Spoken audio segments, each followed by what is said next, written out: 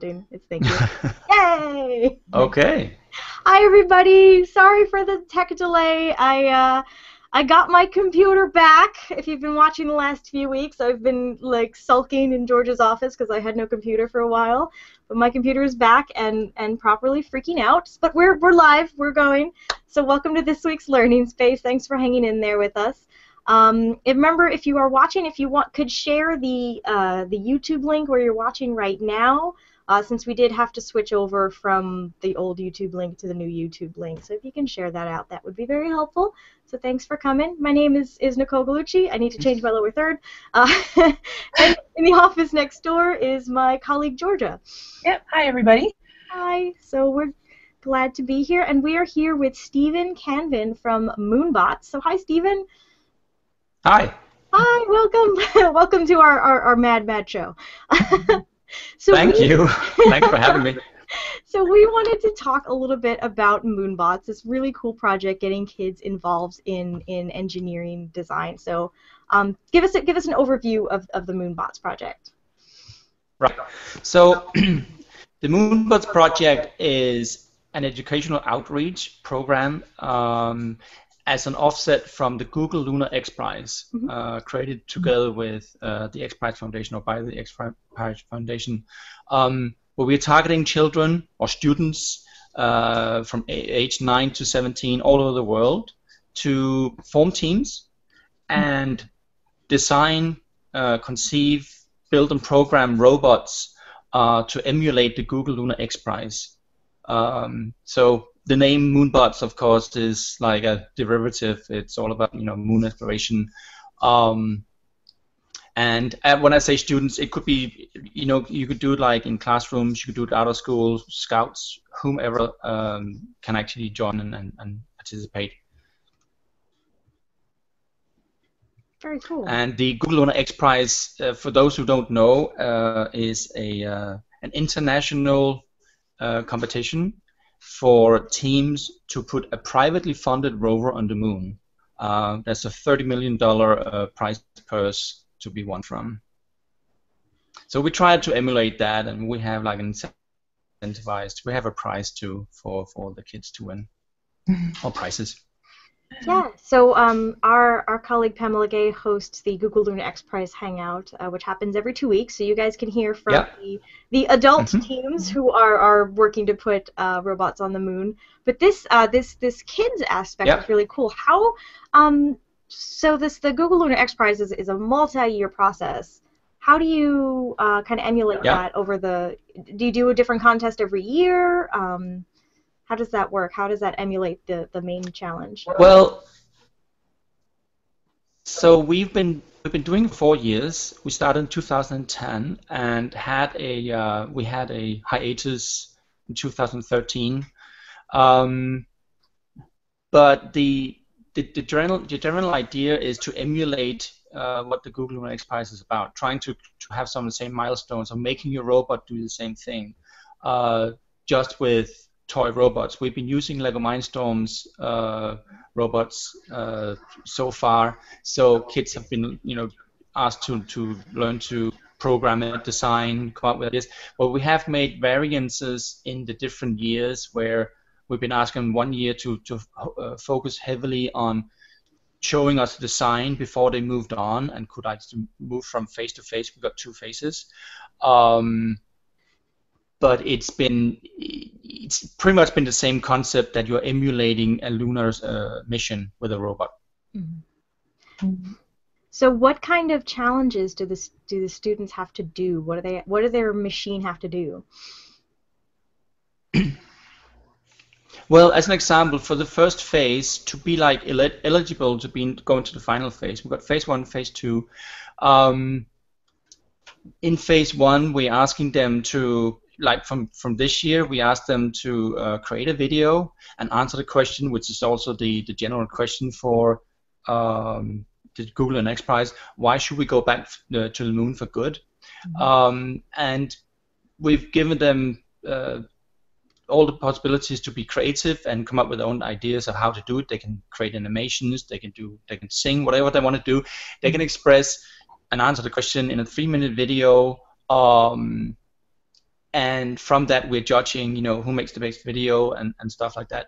But they're also doing outreach where they're going out in public and talking about it. Some of the teams that we see here are, I wouldn't say professionals, but veteran teams. They've been participating in other robotics competitions before, so many of them know how to do it. They have the experience, but we also encouraging teams that haven't had any experience with robots or anything like that to get into the whole process of playing around with robots, learning about STEM, science, technology, engineering, and math, programming robots, because a lot of young people out there haven't tried that before, and also to get into the whole understanding of what it takes to go to the moon and to explore space. That's great. So if you have a team that's really new and they're new to robotics, are there any guidelines or resources where they can go to and get started to get into the competition? Absolutely. Well, we, through our website, moonbots.org, we've been trying to give them resources. We've been giving them inspiration. There are tons of videos made by former teams from past years. As administrator, we would answer emails or calls where people are asking about help.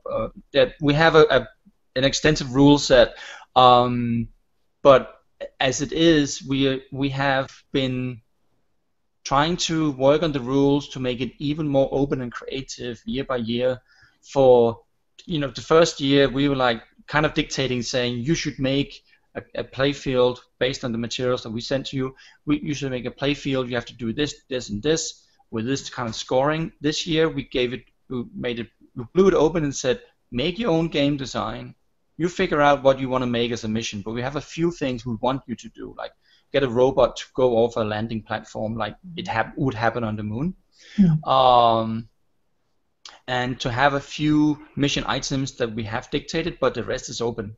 If they want to make a theme, if they want to they can't change it to be Mars, for instance. But of course, it's all about the moon. But we try to make it as open as possible, but also to give them their own scoring system, saying, if you can make it up to 100 points, tell us what are the criteria. So we made it quite open instead of trying to make it too esoteric for the kids. So rookie teams would have a harder time, and we are really trying to lower the bar and the entry level to make it as easy and as accessible as possible. So I just wanted to, since I missed this in my intro, if you guys are watching and you want to leave a comment or question, be sure to use the Q&A app over here in your window. There's a little, I think it's here in your window, a little button. You can join us and give us your feedback and questions. So we have a hello from Guido, who passes on a hello from Nancy, who's at her work Christmas party, and Michael Jobin, and a couple of our other regulars are in. So hello and welcome, and please feel free to send in your questions as we go along. So there was some excitement in the comments just now, actually, as several of the viewers noticed that you guys partnered with Lego. Can you tell us about the what Lego brings to the MoonBots Challenge? Some people are right. Well, the background story is that actually initiated the competition together with people from X Prize. When I worked at Lego, I worked at a Lego company for the longest time. I was the marketing manager for Lego Mindstorms, the robotics toolkit that Lego produces. I left the company last year, but I've been part of the competition throughout since the inception in 2000. We started in 2009, but launched in 2010. But the contribution was that we were using Lego Mindstorms robotics kits for the actual robot design. For the finalists, we decided that it would be like 20 or 25 teams that would make it into the phase 2, and from there on they had to create the robot. And again, they were free to design it how they wanted it to design it, but we gave them the materials to do it. So it's like technically no cost associated with that. So that's like part of the background story. And Lego Mindstorms is a wonderful tool to emulate, of course, anything robotic. But when it comes to the lunar mission, it's been particularly helpful. First year we had a totally Lego landscape. It was all Lego plates, building plates, and everything was built out of Lego. And again, we opened up to make that even a little more easy. And we had in 2012, we opened up and said, build it out of anything you want. If you want to make it out of sand or cement, do that. But you will still get the Lego Mindstorms robotics kit to build your robot from. So again, we want to give them as much freedom as possible, and we do love to see rookie teams who have like zero experience with going into the deeper into space exploration and stuff. So they're learning a lot, which is really, really great.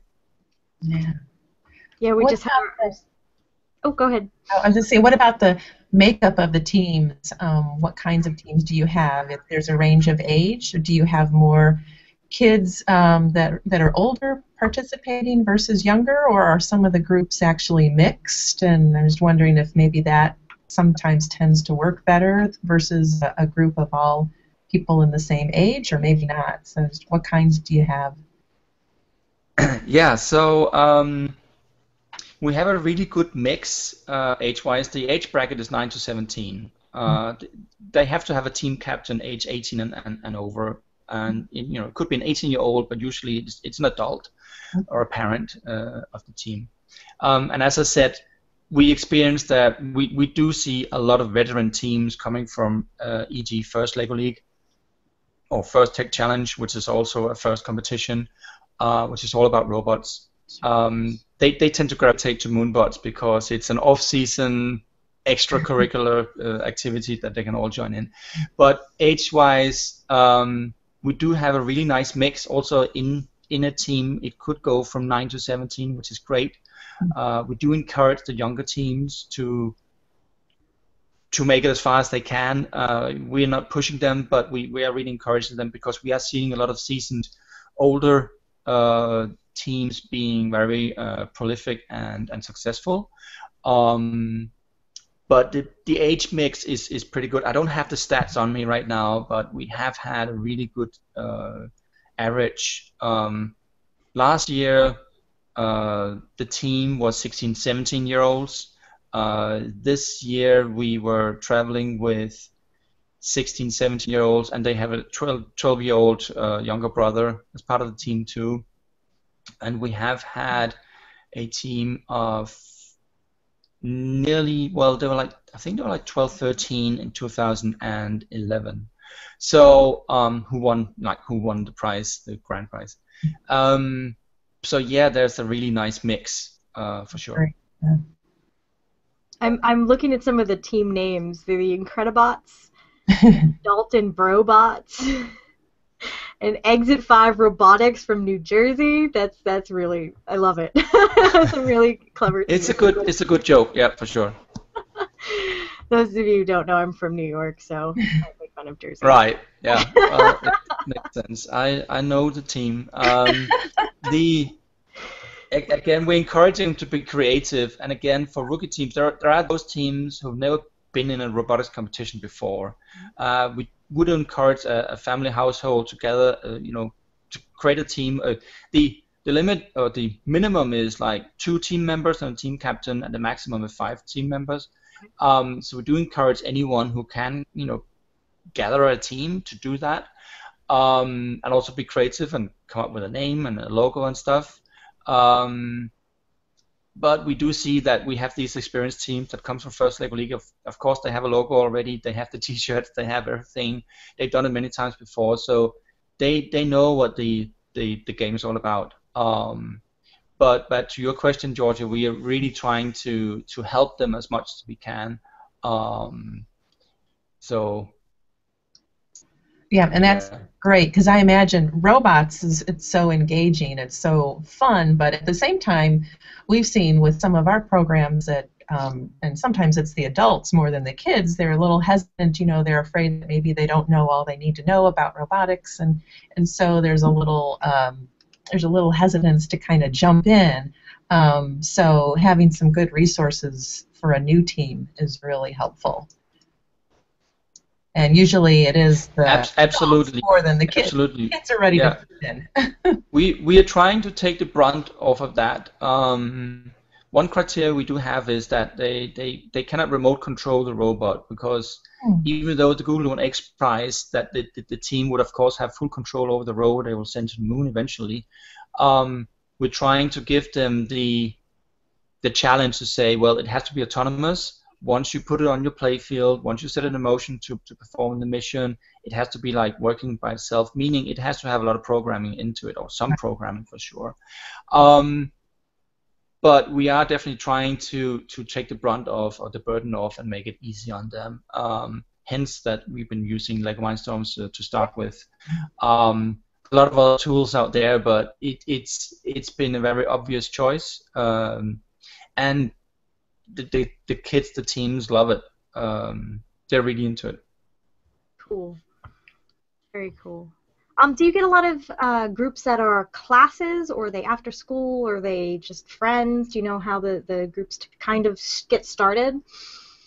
So, as I just said, that some of the teams are already formed. They've been working together, and they've had parents who've been coaching and mentoring teams for like many years, where they've gotten a new influx of kids and brothers and sisters and friends. But yes, we see that many of the teams, some of the teams are like all siblings, all best friends. We have some rookie teams that are like family teams, where the parents are taking it the challenge and gathering their children and their friends and trying it out. But it's all over the board when it comes to how they're composed, for sure. Cool. So talk about the grand prize, because it involves a volcano. Right. I was going to ask you, talk about the prizes. We want to know. Right. So over the years, when we started the competition, we decided that the grand prize should be kind of a winning trip to a point of interest. Right. The moon's kind of out of the question. Unfortunately. Yeah. Sorry. The moon itself is out of the question for a trip. The moon, unfortunately, is still out of the question. We're hoping to go there. It's not gone by us that would be like a big incentive if we could do that. Don't make me go there. But the first year it was a trip to visit the Lego headquarters in Denmark. Come to Legoland. We saw a local robotics competition too. It was actually a team from New Jersey, and we had an exciting time. We escalated it the year after. We went to Florida for one thing was the opening of the new Legoland park that happened right there. But we went to Kennedy Space Center and got a very special visit, which was really great. I should have brought pictures for that. We got to go inside the very large assembly building, the VLA, and we saw two of the decommissioned space shuttles right there being prepared to go to museums. And for me, that was like, wow, awesome. It was quite an experience. So we had a really big boost. We got to meet a couple of astronauts too. And so in 2012, the winning prize was the trip to Hawaii, and which we executed last year in March. And yes, we got to visit volcanoes and stuff, but we have pictures from this year's trip that we could possibly show. So is that something you can pull up, Nicole? Yep, I can do that if you just tell me. The one I called like Hawaii one. It's like a luau picture. Yep. Okay, let me get my screen sharing actually working. Let's see how that works. Yep. So here we go. Yeah, so that's the team, and me and my wife hosting the team and the kids at a luau, which was the first time we actually met in person. The next picture over would be the Hawaii 2, right under there. That looks super fun. Yeah. Right. So. Where they are.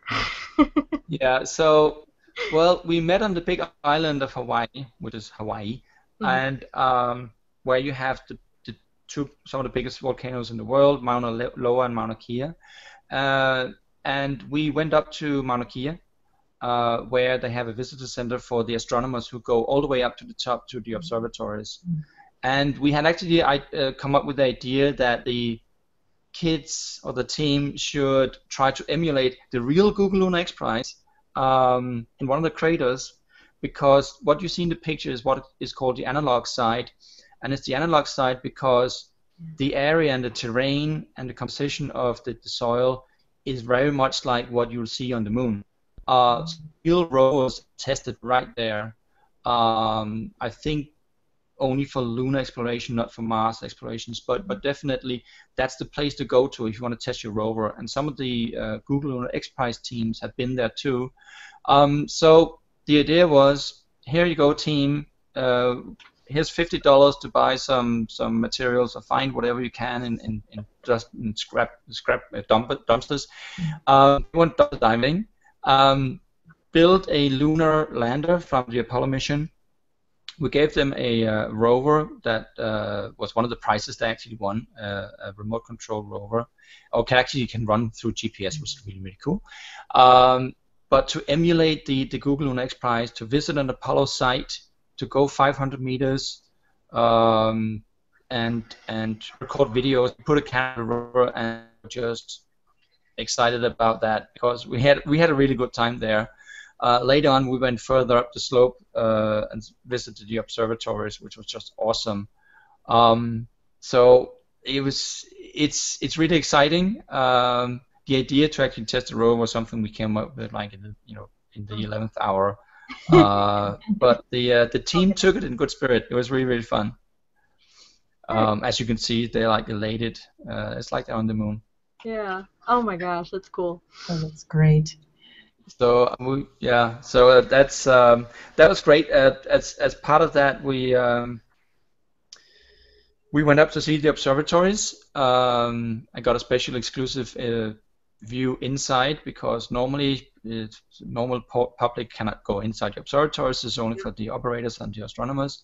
So we got to do that, hear about their daily lives and business. Yeah, here's a close-up of, you can see the rocks because it was really, really windy up there. Problems you don't have. And that cardboard lander would fly away if it wasn't pinned down. But we had a lot of fun playing with that.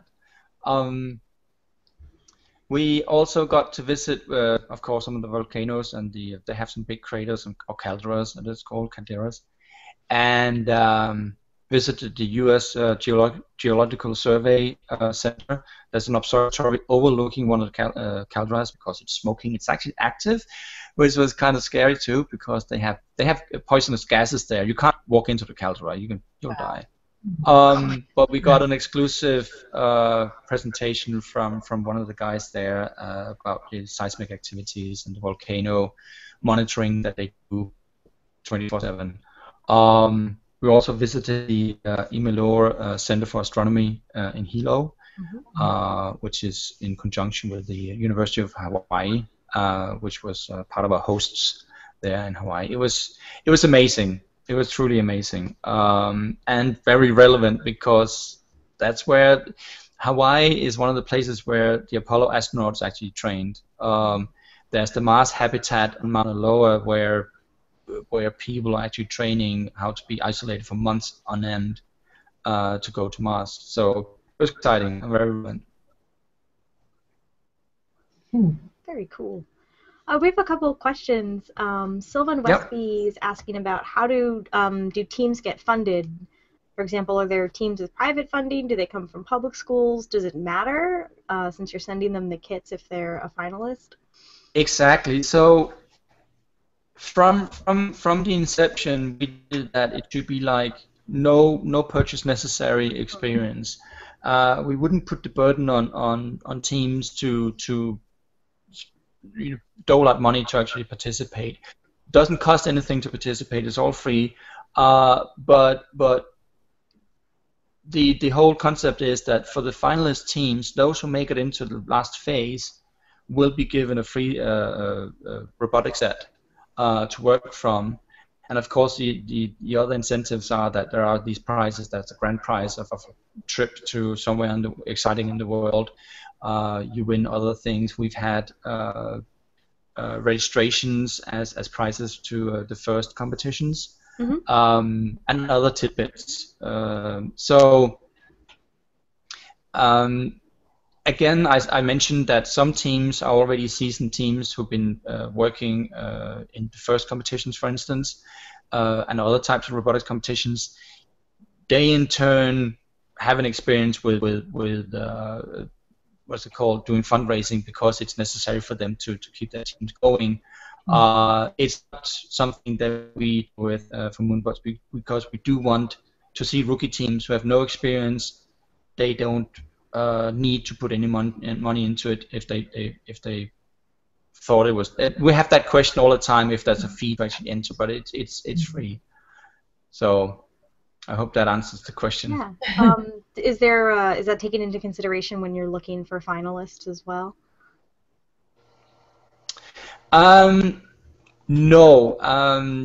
We're judging all the submissions and the activities that they've gone through in phase 1, and it's primarily based on that. You don't know anything about them really. You're just judging it on the submissions. And we're also judging on various open criteria like creativity, and what imagination they put into it, what effort they put into it. There are a lot of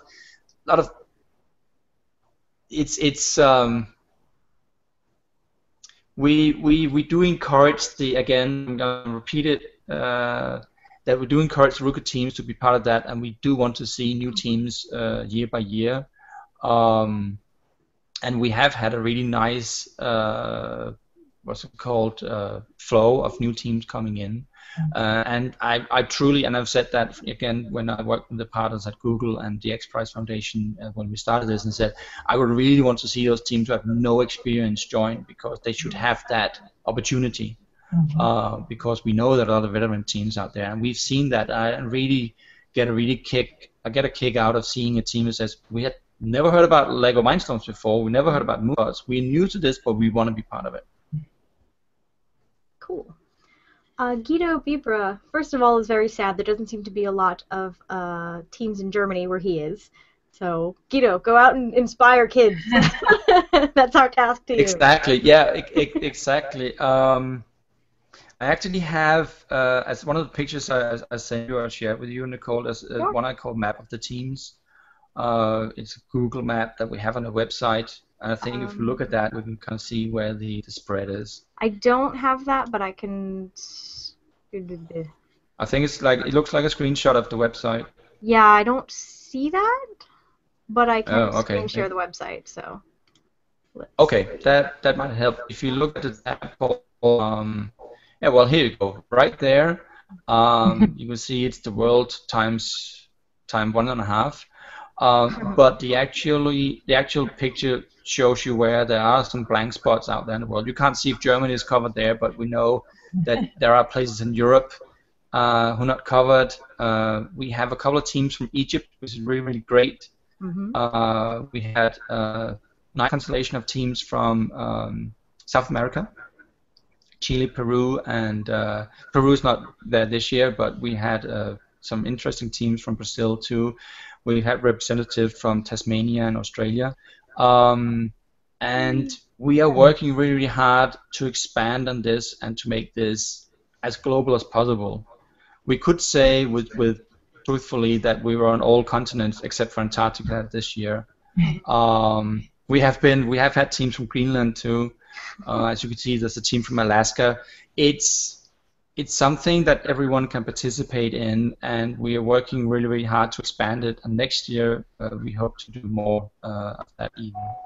So hopefully, our friend from Germany can help us spread the word.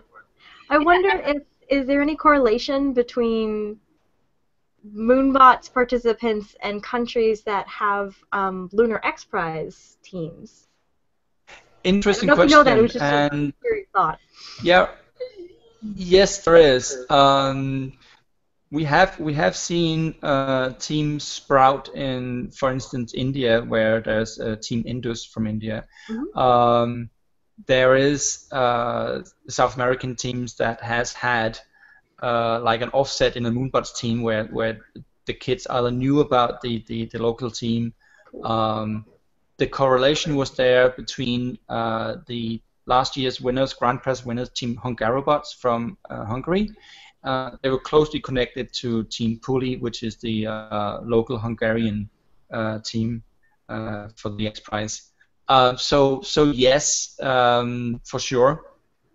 But in general, I would say that many teams have, like, we have, as you can see from the map, there is like prevalence or dominance in North America, and especially in the US, primarily because there's also a majority of First Lego League and First Tech Challenge teams, and also because we are partnering with First. They are spreading the word because they see this as a very interesting off-season activity for the teams.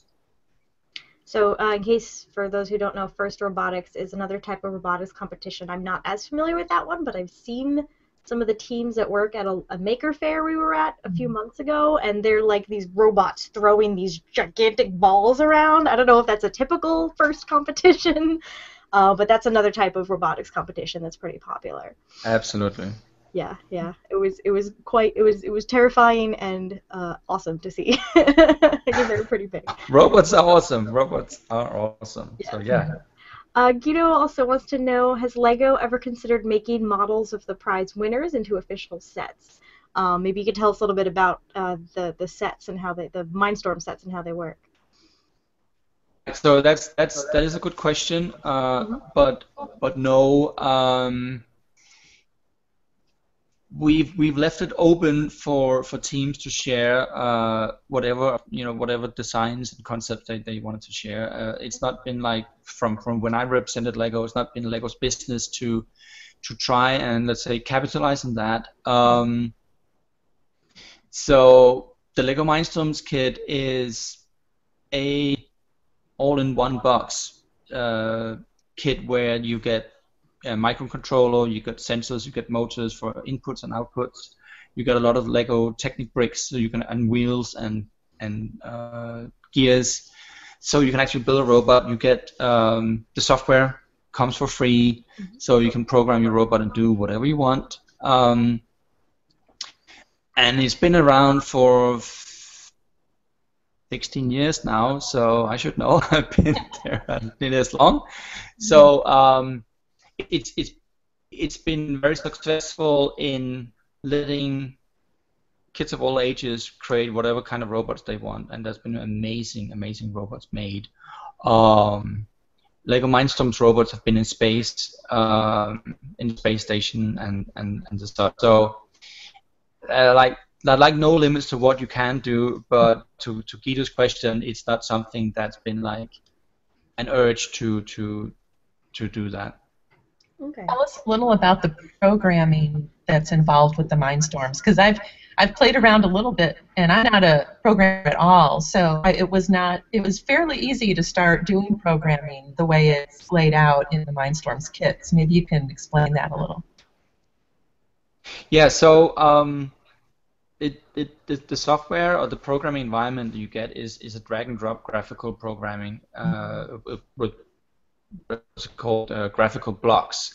So as you probably know, Georgia, or your experience with it is that you have different blocks that represent commands. You have variables. You can add your own math. You can make your robot do math and do measurements, of course, with the sensors. But also there are sensors built in, like in the motors. So if you want to measure distance, you can do it by rotations, degrees, and other variables and parameters. So it is targeted at 10-year-olds. So you and I should be able to figure it out. There's also a lot of help, and there are tons of resources out there. I've been working with users of all ages when I worked at LEGO, and it was very inspirational because in the community around LEGO Mindstorms, there's a lot of self-governance where adults are teaching children and vice versa, where they are working with the graphical programming environment from Lego, but sometimes they expand to go somewhere else like text-based programming because it's the next step for them or the next natural evolution to move on to learn something a little more complex. Yeah, it's a great first step. It's a great introduction. Absolutely. Yeah. I just wanted to, we talked about this, but I wanted to go back to it, is the fact that they're not just remote controlled rovers, right? It's when you think of remote, you know, oh, it's a rover, I can control it with my remote. You have to program it to be able to figure out what it's doing on its own, and I think that's a really key distinction between these Mindstorm kits and what you're asking in the MoonBots challenge versus like a remote control race car or helicopter. Do you want to talk a little bit about how that presents a challenge for the teams? Is hands off, it has to figure it out on its own. Absolutely. I think I would go back to the basic that somebody taught me in 98, 99 when I started Lego working on Lego Mindstorms, where the philosophy was that if you wanted to like do a really basic teaching for a child about how to do programming, was try to be the robot yourself. Take pen and paper or pencil and paper, write down what it is you want to do. If you want to move from A to B, figure that out first. If you've got a motor with a set of wheels, figure out that you get both sets of wheels to go in the right direction. So there is this very simple logical process that you can go through by teaching the very basics, and you'll see that if you're ever trying like Mindstorms and many other DIY robotics toolkits like Lego Mindstorms, that the simplest things you learn first is like make your robot make a sound, right? And then you put in a programming block that says make a beep, and when you press a button, make a beep, and you have a natural progression in learning the steps, and you know at the end you can do some really complex programming. And because you can do that, because you can plan out how you want to go from A to C and come back to A,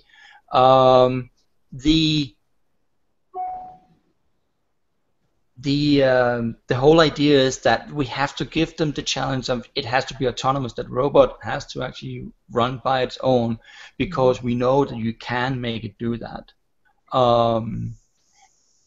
Because otherwise remote controlling, I would say, would kind of make it easy. Maybe I'm like a little biased when it comes to that. Yes, I love the autonomy of robots. I love that robots can do things by themselves because I or somebody else has put like programming and the logic into it. So you're teaching. So I hope that algorithms. Yeah. Go ahead. Oh, sorry. Was there a question or? No, I was just mentioning that you're teaching algorithms more so than programming. I mean, or you're teaching that in addition to programming. Absolutely. I have to say to make a connection to what we've seen from the teams participating in MoonBots, that some teams have gone beyond just the basics. We've seen teams that, as part of their exercise and outreach, created a website that had a control function, so you can remote control their robot from wherever you were in the world. I love that concept. I love that people are doing that. There are those who are breaking the mold, saying, well, there's this very simple software programming environment coming from Lego, but we want something more hardcore, like text-based programming. So yes, there is. We do see that we are aspiring to help the students out there learn more about programming, because it should not be scary. We should all have like a basic understanding of it for sure. Yeah, that's something that's being pushed for a lot harder these days, is a basic understanding of coding and programming and algorithms in everybody, because we're all using these devices in front of us, and that's what's at the heart of it. Yep. So it's good for jobs, but it's also good for just understanding technology. I wonder, Absolutely. our team here at CosmoQuest is a large percentage women. So we would ask the question if you see a lot of girls participating in these projects as well, and what kind of impact that might be Yeah, having. I'm happy to say I think if you pull up one of the pictures, I had two pictures called girls. Girls team. Yeah, um, and it's just to take my ugly mug off the screen. But this is Team Artemis Rising from Michigan. I love that Um, name. and yeah, absolutely, it's great. They were part of the 25 top teams in the finals here. Right under that picture, we have the girls Robot Squad United from Tasmania, not Australia, Tasmania. Nice. And we again love to see all girls teams because we know there is this understanding that it's not for girls. There is a bias. But what we've seen that the composition of girls versus boys or males versus females in MoonBots is that this year we achieved in total 36% of the teams were girls, or not all girls, but composition was there was like the 74% boys and 30% girls. In the finals, there was a different composition because actually 70% of the team members were actually girls in the finalist teams, which was great. So we're definitely working really, really hard to encourage that even more, and do want to leverage the knowledge we've gained over the years because we've seen a progression that more girl teams and all girls teams have been involved. You can draw the parallel again to the first robotics competition because they also do the same thing, that they want to encourage more girls to participate. So for sure, I know it is there's a big drive to make more girls join up as scientists, engineers, coders, and programmers. So we are in the same wagon right there. And I wanted to show I want to know what's going on in this picture here with the picture of the moon and the. Hang on a sec. I would like to know what's going on here in this picture. You've got a picture Right. of the Okay. moon. So yeah. Well, the best way of showing what the competition is all about is by showing what a team has done because there's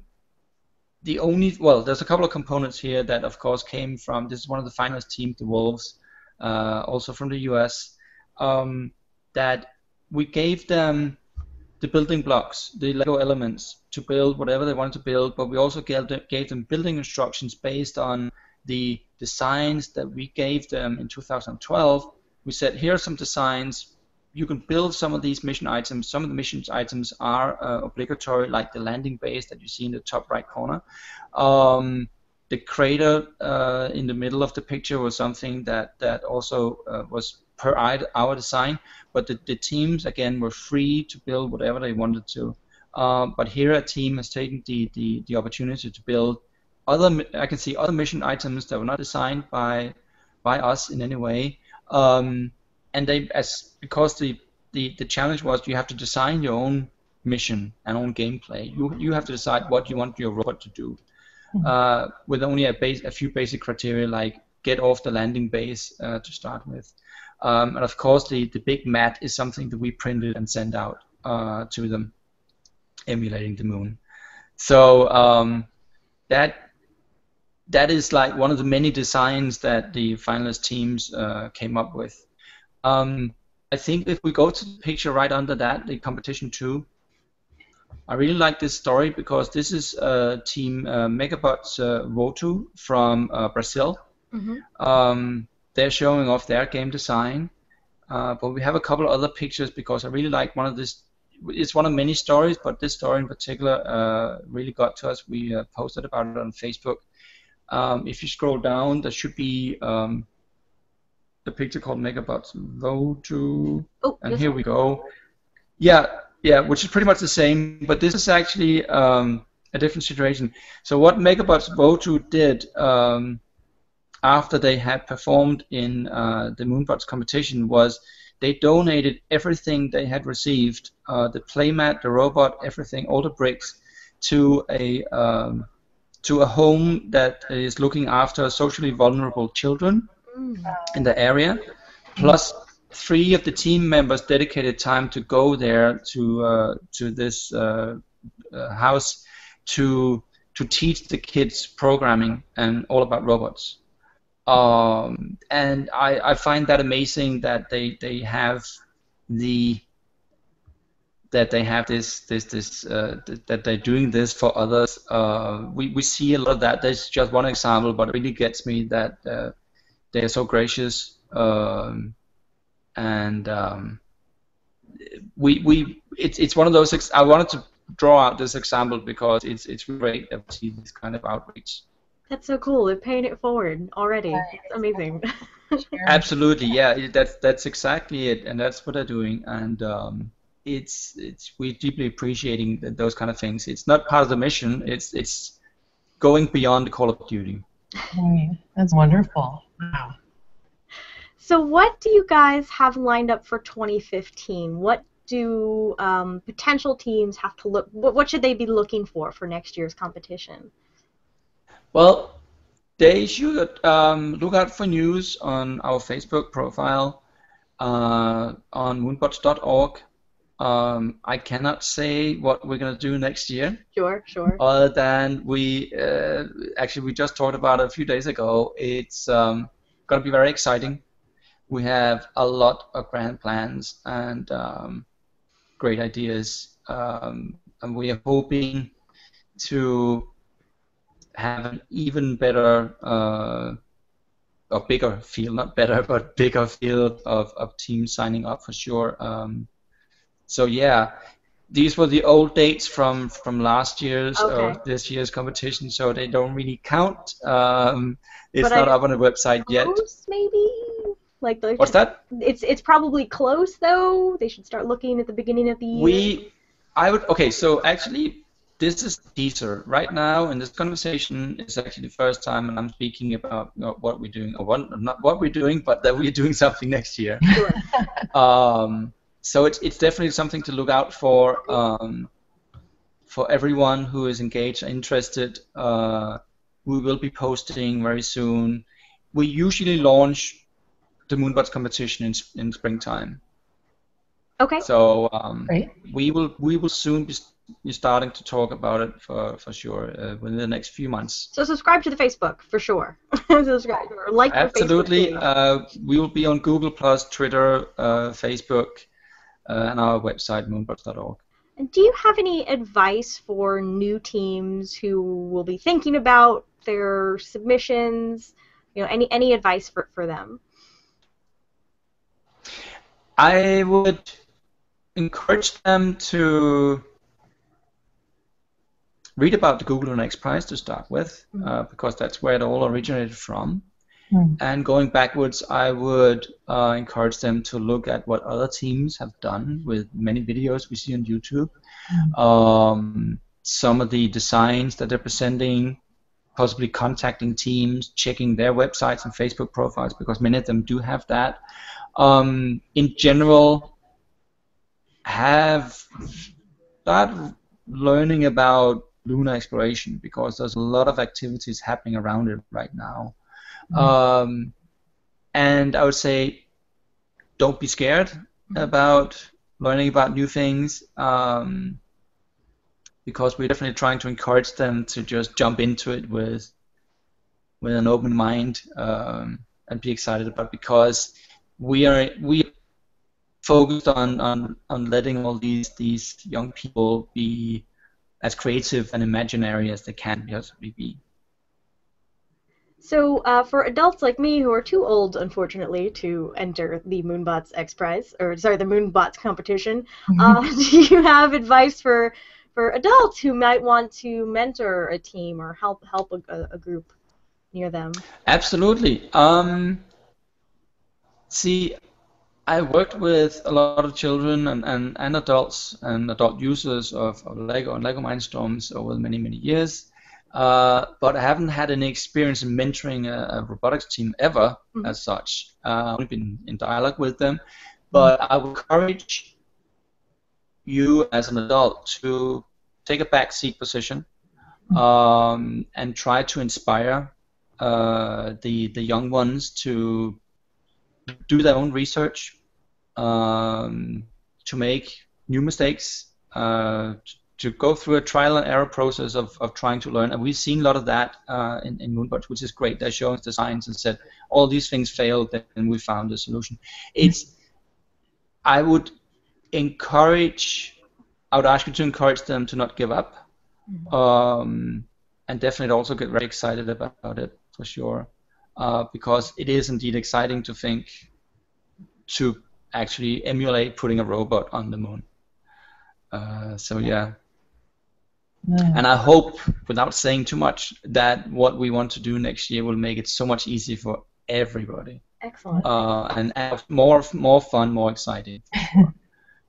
So yeah, you got to be hands off. I just the class I'm teaching just wrapped up their design projects, and I'm helping them out, and I'm like, I can't touch. I have to let them break it and do things, and it's hard sometimes. I gotta go build my own to satisfy that. There you go. But that's really great advice, though. Really good things to think about. Yeah. Can I ask you one more personal question? How awesome is it to work for Lego?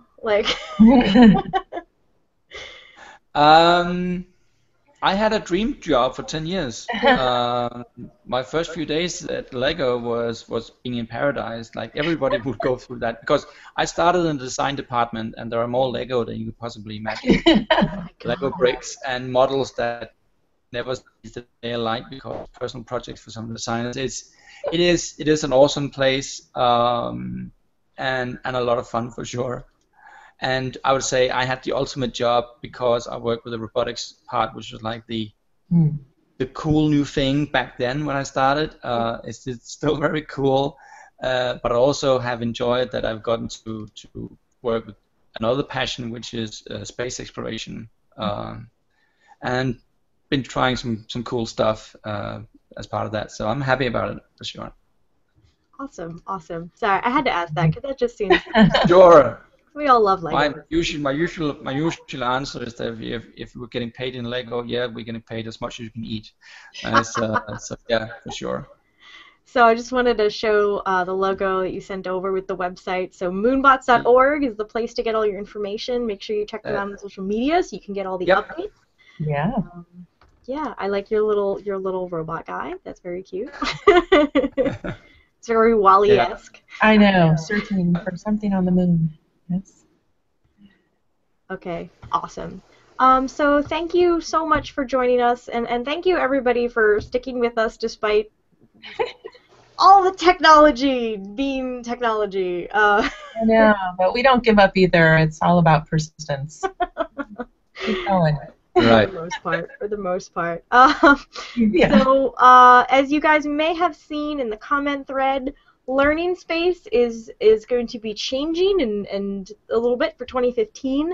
One of the changes we're going to start with next week is I will not be broadcasting from my channel anymore. There's actually a Learning Space YouTube channel and Google Plus page. And so, starting next week, I'll be using that. I did create events on the CosmoQuest page for the last few for this year, since that's where everyone's used to going. But we're going to be switching over to the Learning Space page and channel for good for 2015. We've got lots of stuff coming up for next year, which I will talk about on our Christmas Eve episode, where I will probably be wearing a Santa hat being silly. But next week, we'll have a real episode. We'll have Sarah Mitchell talking to us about family science at NASA. And then you've got the weekly Space Hangout on Friday at noon Pacific, where Fraser Kane and crew will be wrapping up the space news for the week. I'm going to try and make it if my grading is done by then. And then Monday, Fraser and Pamela are continuing their Modern Women of Astronomy series. And then Tuesday, Pamela is hosting a Google Lunar X Prize Hangout with, I think, Team Italia. So check that out on Tuesday. It'll be in the newsletter that goes out tonight if you're subscribed to the CosmoQuest newsletter. And I think that's pretty much it. Do you guys have anything last minute to announce or inspirational anything? Oh, not from me. Thank you so much, Stephen, for joining us. Yeah, Thank you for having me. Awesome. We'll see you guys next week. All right. All right then. Bye.